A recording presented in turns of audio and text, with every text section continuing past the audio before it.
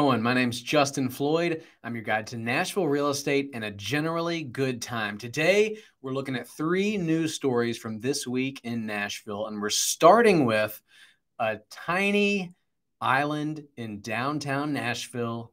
It's a triangle, it's full of sand, and there's currently people getting drunk next to traffic, and it's for sale. It is the Tiny Chill Beach. Let's check it out. Excuse me, the Little Chill Beach. It's 400 Lafayette Street. You can see it's downtown.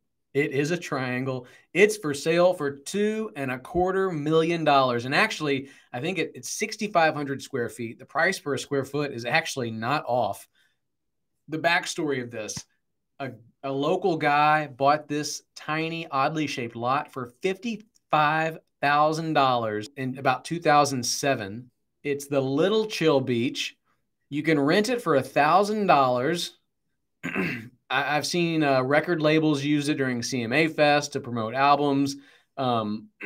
He had it under contract apparently right before 2020, and they were going to build a 12-story hotel, and it fell through. So it's back on the market. There's a Little Chill Beach.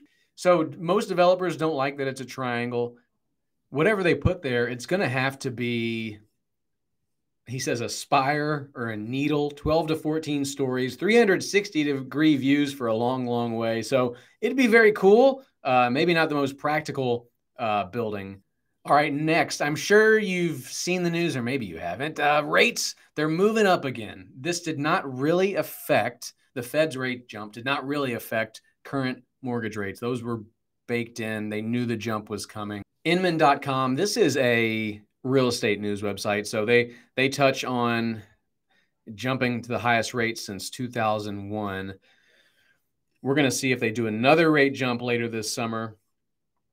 Lots of guesses as to what's going to happen next year. Listen, we know from experience that no one knows what rates are going to do. Look at this article from 11 months ago. Fannie Mae forecasts 30-year mortgage rates 4.5% in 2023. Well, we know that Fannie Mae was way off on that one. Guessing rates is, you're going to be wrong way more often than you're right. He said a few interesting things specifically about housing. He being Jerome Powell from the Fed. There's something peculiar that he said. He understands that the market, he thinks, may have bottomed out. And he says supply of existing homes is really, really tight, which is keeping prices up. Yes. But then he said, on the other hand, there's a lot of supply coming online now, and there's people coming in. A lot of buyers are first-time buyers coming in, buying. People are kind of befuddled. What do you mean there's a lot of supply coming online now? We don't see that in the numbers. And also, first-time buyers are really being, it's hard for them right now. It's hard to buy your first house with interest rates like they are. So that confused people when he said that. And hopefully he gets asked some more questions about that next time around. Our third news story, the Nashville Business Journal shared some good news. Nashville rents are actually down this year. Great news. Here's the article. Nashville rent growth falls by 15 percentage points. A few interesting takeaways from this article outside of just that rents are a little bit down. Nashville has been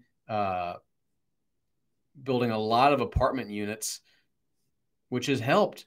It's definitely helped. And it says in 2022, Nashville area grew by 35,624 people, or 98 people per day. You hear this? Nashville loves to talk about this per day increase. They love it when it's 100 or more. And I hear all sorts of numbers.